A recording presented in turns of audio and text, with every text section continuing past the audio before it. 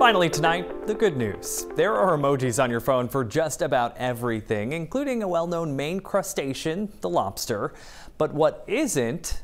A moose. That could soon be changing, though. Apple is now testing a beta version of an update, and it's rumored to include new emojis, like a moose.